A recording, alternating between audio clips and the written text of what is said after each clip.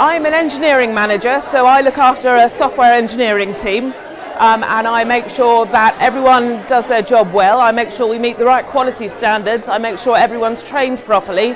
I'm in charge of recruitment, so I make sure we get the right people in. And I'm also in charge of making sure people are happy and making sure my team are happy and functions well. Not enough people study computer science. I've got a massive recruitment problem. There aren't enough qualified computer scientists out there looking for jobs. One of the reasons I did computer science is because my parents were often out of work, and I thought if I got a computer science degree I'd never be unemployed, and I never have been.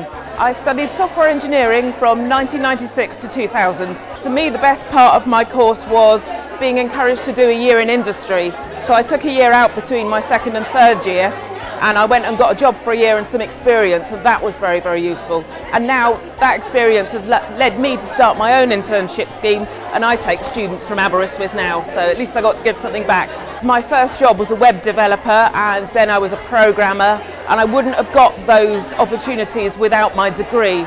Also, the British Computer Society wouldn't have given me the opportunities that I had without my degree from Aberystwyth. And I've done a variety of things in the industry, as well as just programming. I've done requirements and test management and project management, and now I'm back into engineering.